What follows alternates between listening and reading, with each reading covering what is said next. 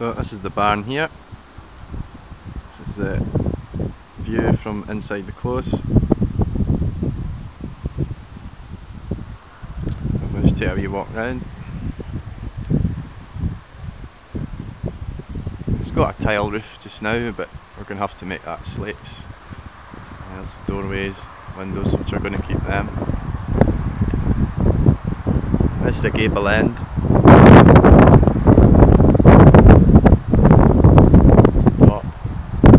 And we've got the architect's proposal for a big gable end window here, which will go almost from the peak all the way down to a couple of feet off the bottom there, for a big tall window. And the views would be better if we didn't have these willow in here, which we need to chop back, but anyway, get a fair view of Ayr from here, take my word for it. This is the track the way in, and this is the west facing view. Again, all the windows here are going to be kept, with a new one just right in the middle of shot at the moment for the kitchen window.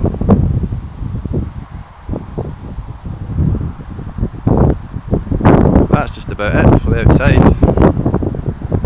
We've got a track that I've started to excavate here for the services. It's overgrown already. Well, basically this is where waste soil pipes will come down. We're walking uphill at the moment, up to about here. We have tried to unearth an old water pipe which we're going to shut off. So that will, services will run down to there and then out into the field below.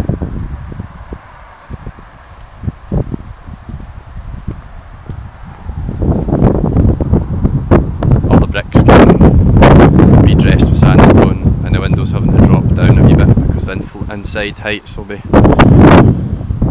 needing to be played around with.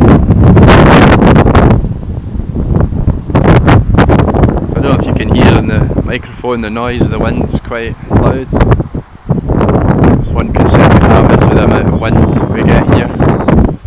But hopefully the wind will be strong enough. Right, we'll take a wee walk inside. So one or two of the features of the barn are these archways. Back in the day it would be for carts, horse and cart, and this is where the horse-drawn carts would be put in here, I would think. So this is us inside here at the moment. We've already started a wee bit of the demolition work. Where we are now is proposed to be the kitchen area. Basically we have the archway we've just come in and this big sliding door which goes over it. Another doorway here, and then looking towards the inside of the gable again, this is going to be where the window is, and the lounge and the dining area here, with another window here and the kitchen window about there.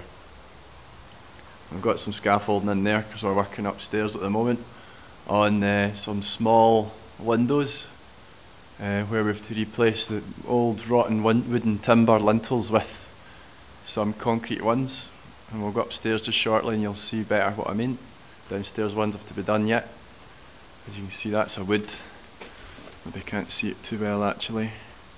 That's a wooden lintel in there, and it's in quite good order to be fair, but the regulations state we need to have pre-stressed concrete in there.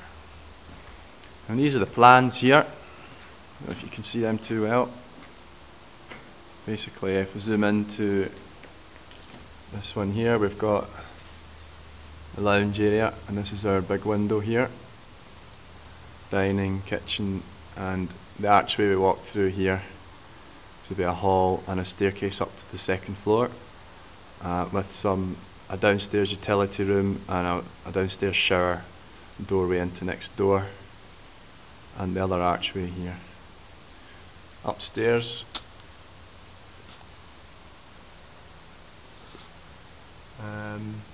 upstairs we have basically a one bedroom, second bedroom, stairs and the bathroom.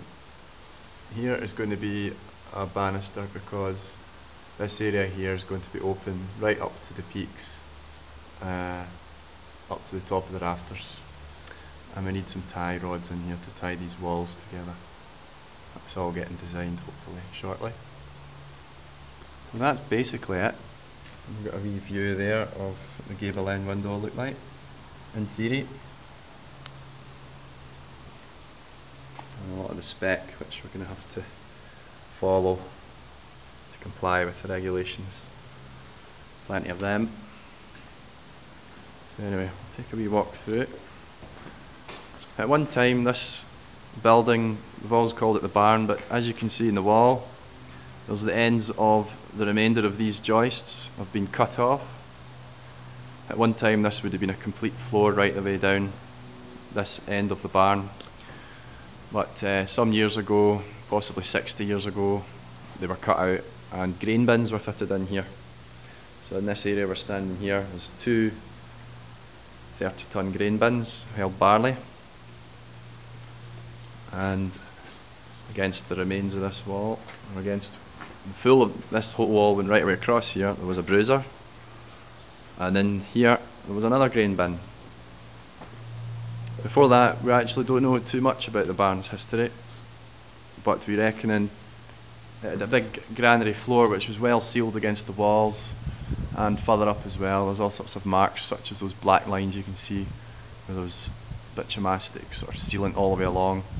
And we're just still a wee bit puzzled as to what it was used for back in the day. This specific area we call the tool house. It was at one point a tool storage. This is where I would like the door to be. We'll see what happens. We go upstairs. These steps are quite old. As you can see, they're quite well worn on the top side. But then, interestingly enough, and I don't think you can see too well, but certainly with this step, it's quite badly worn on the underside as well. And these stones have been turned round, and that's how worn they are on both sides. It's an indication of how much use these steps got back in the day. This is upstairs. There's our gap. So the grain bin would have sat. Bit of a health and safety nightmare at the moment, but this floor is just due to come out shortly, so we've removed all the banisters and things, so it won't be too long till we get it out. And you can see where the two grain bins would have been, one here on the other side of the joists further over. So you can see the work that we've done so far is basically just tidying up, pointing some of the wall and putting in these concrete lintels and redressing stone above. Such as that. There's a view out. The fields. Orange mobile phone mast. And that's the Carrick Hills you can just see in the distance, and it down into here.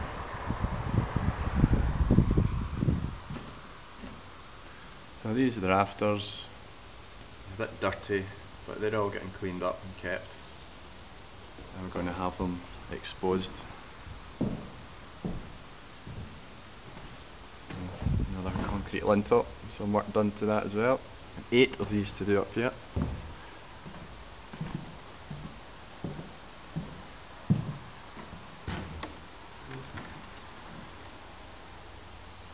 So that's about it really, not much else to see.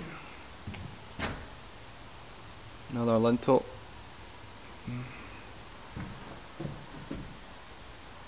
So that really is it at the moment. I'm going to make another series of videos showing the various stages of the development as it progresses, and hopefully it'll be interesting for those that are interested in this sort of thing to watch, and feel free to comment.